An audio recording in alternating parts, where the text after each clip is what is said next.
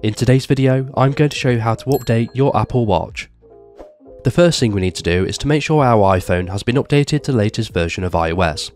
To do this, you want to open your settings application, and then you want to scroll down until you find General and tap into that. Now you want to find Software Update and tap into that. Now your phone is going to check for a software update, and as you can see, mine has been updated to the latest version. However, if you have an update available, you want to go ahead and update now. It's important to make sure that your iPhone is connected to a Wi-Fi and you have at least 50% battery and is connected to a charger. Now the iPhone has been updated, we just need to update the Apple Watch. Now there are two main ways of doing this.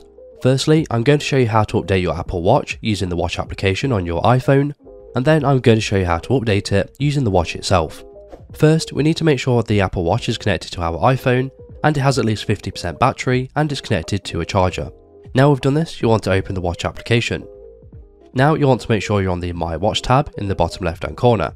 Now you want to scroll down until you find General and tap into that. Now you want to find Software Update and tap into that. It's going to automatically search for a software update and it will appear after a few seconds and it will look like this. So all we need to do now is click on Download and Install. Then you need to enter in your iPhone passcode, and then it's going to automatically start downloading the update to your watch, and then it will begin to install shortly after. Once your Apple Watch has been updated, we can double check this by going back to the Watch application, and then you want to go back to General, and then you want to go back to Software Update, and after a few seconds, here it will tell you that you're on the latest version of watchOS. To update the Apple Watch using the watch itself, we first need to make sure it's connected to our iPhone, and it has at least 50% battery, and it's connected to a charger. Once you've done this, you want to go to the home screen of your Apple Watch, and then you want to click the crown button to go to the application menu. Now you want to find the settings application, and mine is in list view, which is why I have to scroll down. Once we've found it, you want to click the settings application, and once you're inside settings, you want to scroll down, and you want to find General, and tap into that. Now we want to find Software Update, and tap into that.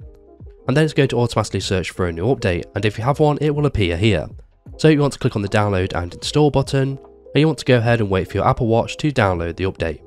Once it's been downloaded, it will then begin to install the update, and your Apple Watch won't be usable for the next 5 to 10 minutes. However, as you can see, I've already accepted the update from my iPhone earlier, and it's currently downloading. Now the Apple Watch has been updated, we can confirm this by going back to the applications menu. Then we want to find the settings applications like we did earlier.